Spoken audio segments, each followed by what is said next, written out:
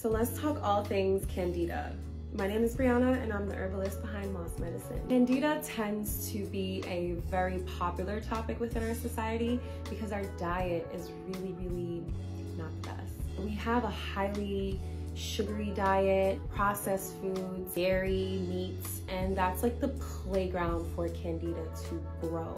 So while we find candida within our bodies in very small amounts naturally, the food that we eat, the stress that we take in every day tends to feed this candida and it becomes its own monster. So you know you have candida overgrowth within your body if you have oral thrush, you have a white tongue, itchy genitals, or unexplained rashes on your skin.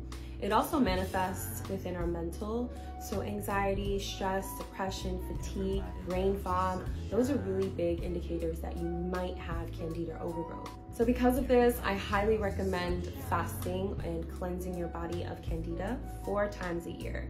Every season, we should be cleansing with the seasons. So I offer a candida cleanse. Inside of this cleanse, there's Poda argo bark, echinacea, golden seal, spearmint, and Oregon grapefruit. And inside of this, I formulated it to really kill off candida at the root. A lot of people have asked me, I do recommend doing a fast along with it. Doesn't have to be an intense fast, but if you want to get the most optimal, long-lasting results, I do recommend cutting out sugars, processed foods, dairy, meats, anything that's really feeding your candida.